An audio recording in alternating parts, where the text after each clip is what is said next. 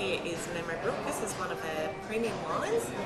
The grapes are mainly estate grown, so they're all valley grapes. So you've got a nice full-bodied wine. Let's pour this for you.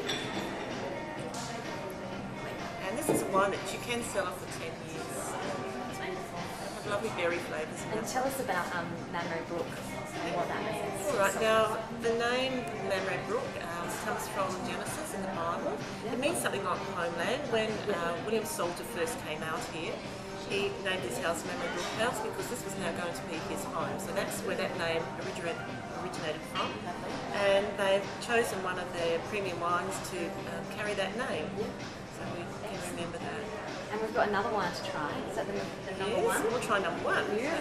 So this wine has a story as well.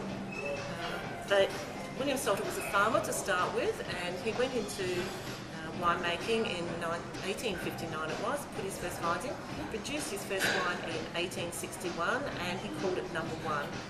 And we still have a number one, because it's from different vines to what he planted back then.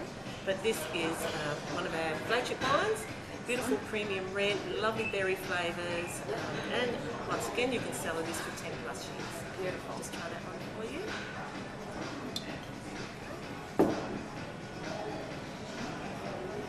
Now the grapes for this come from different vineyards in the valley. It depends on the year, what vineyards they take them from, but they're always premium grapes. Fabulous.